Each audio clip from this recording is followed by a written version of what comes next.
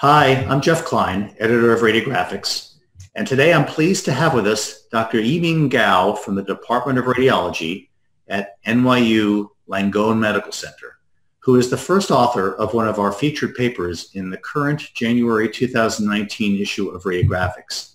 And her paper is entitled Physiologic or Pathologic: An Analysis of Nipple Enhancement Anatomy on Breast MRI with Radiologic-Pathologic Correlation.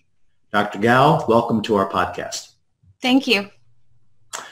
So, Yiming, your paper begins by pointing out the importance of evaluating the nipple areolar complex on breast MRI.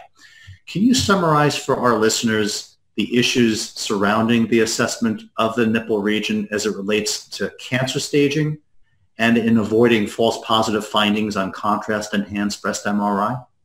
Sure. Contrast-enhanced breast MRI is currently used primarily in two settings, both for diagnostic purposes and for screening purposes. And for diagnostics, breast MRI is most commonly used for cancer staging because tumor involvement of the nipple areolar complex upstages disease and is relevant to treatment management. So assessment of nipple areolar region on MRI is very important, particularly given this area is often poorly assessed on other modalities that we have, such as mammography or ultrasound. And in most recent surgical literature, there has been a push to sort of lower the threshold for safe performance of nipple-sparing mastectomies. For example, the conventionally established safe tumor to nipple distance has been 2 centimeters or greater. And there has been evidence in the surgical literature to suggest that it's safe now to perform nipple-sparing surgeries for tumors as close to nipple as 1 centimeter.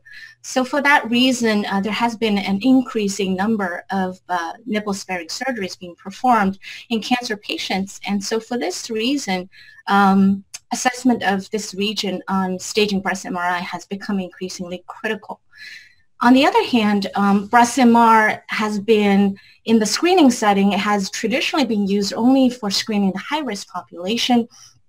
But in the more recent radiology literature, there has been suggestion that screening with MR may be beneficial also for intermediate risk women, potentially even for average risk women. And of course, given the recent development of abbreviated MR and ultra-fast MRI, population-based MR screening has become potentially feasible, and this could be a reality in the future.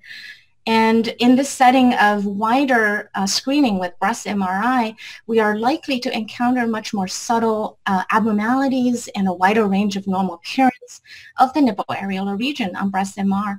And in order to avoid false positives, I think this will require a more nuanced knowledge base on the radiologist's part. And for all these reasons, I think better assessment of the nipple areolar region on MR has become quite important. Great, thank you. So now your paper reviews the normal MRI nipple areolar findings in 265 normal patients that underwent screening breast MR at your institution. Following a review of the MRI appearance of the nipple areolar complex for the staging of cancer and for the adjunctive screening of women at high risk for breast cancer, as you mentioned, you proceed to state that there is little information on the MR appearances of normal nipple enhancement. Based on the retrospective review of your patients, your paper describes a series of normal findings based on the use of a descriptive terminology that was extracted from the existing literature. Can we review the terms to be used to describe the various nipple enhancement patterns that are illustrated in figures 6 through 8? Yes. So just a word about the terminology. Our descriptive terminology is indeed based on a prior study from back in 1997 and refined by our own observations based on exams performed on 3 Tesla MRI with input from our pathologist colleagues. So In figure 6, what's being depicted here is what's called superficial linear enhancement. This refers to a thin rim of smooth superficial enhancement of the nipple areolar complex at the level of the skin with intensity of enhancement greater than the adjacent skin. And as you can see here in the two separate examples, this enhancement may be limited to the nipple proper or may extend into the areolar region depending on the subjects. It's usually symmetric, and the normal thickness of this superficial linear enhancement should not in general exceed 2 millimeters. And if we move on to figure 7, we're indicating here the non-enhancing zone, and as the name indicates, it's a zone of non-enhancement located immediately subjacent to the superficial linear enhancement. And this corresponds to the dermis on pathology correlation. And then further on to figure 8, as you can see, we are now depicting internal nipple enhancement, which is really enhancement subjacent to the superficial linear enhancement and non-enhancing zone, now within the substance of the nipple. And it may be linear or patchy in appearance or distribution based on our study. Great. The next section compares normal breast specimens with findings on contrast-enhanced MRI. You then describe abnormal nipple enhancement patterns, beginning with the loss of the normal superficial linear enhancement pattern, as can be seen in Paget disease of the nipple. Figure 12 shows such a case. Can you take us through this case? Sure. So this is a case of Paget disease of the nipple, which is essentially adenocarcinoma involving the epidermis of the nipple. This is typically associated with inflammatory erosions and excoriations. And because normal epidermal enhancement of nipple on MR manifests as the superficial linear enhancement that we just described, this layer is obliterated. And so MR, you no longer perceive the superficial linear enhancement. And similarly, because of tumor infiltration into the dermis as well, the previously described non-enhancing zone is also similarly no longer seen. And if you look at the nipple grossly, the morphology is abnormal and retracted.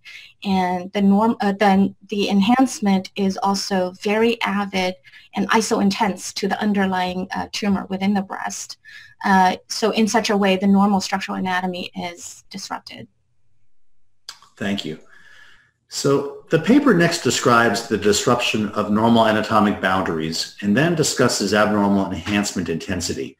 In particular, the concept that any nipple enhancement that exceeds background parenchymal enhancement warrants further investigation.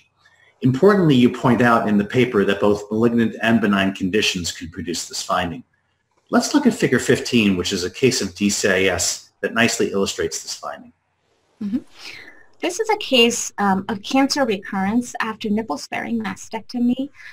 In this case, you see avid abnormal enhancement within the native nipple, which does not stop at the base of the nipple, as we previously described normal internal nipple enhancement to be, but it extends below it and stopping only short at the surgical junction line between the reconstructed flap and the native tissue.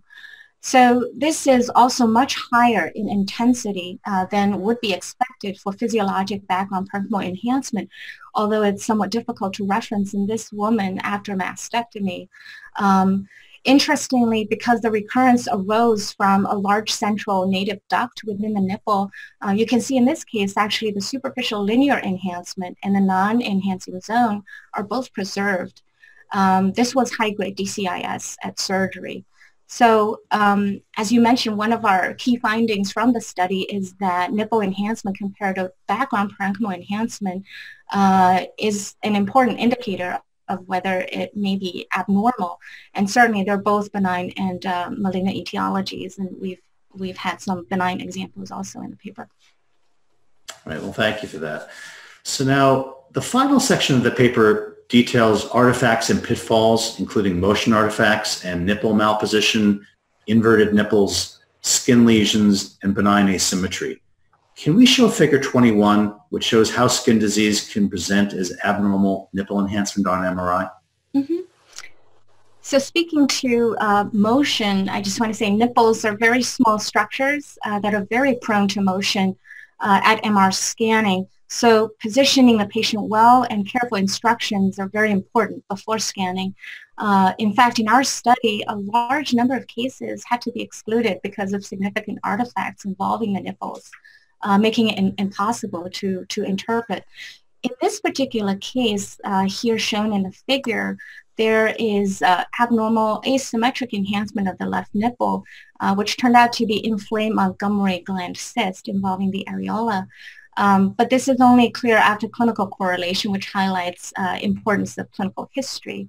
And so a nipple is a tricky area to assess. Oftentimes surgical consultation is maybe needed because nipple abnormalities are usually not amenable to percutaneous sampling or biopsy. So that's that case. Great. Well, so Dr. Gao, thanks so much for taking the time today to discuss your paper on MRI of nipple areolar complex, which can be found in the current January 2019 issue of Radiographics. Thanks so much. Thank you.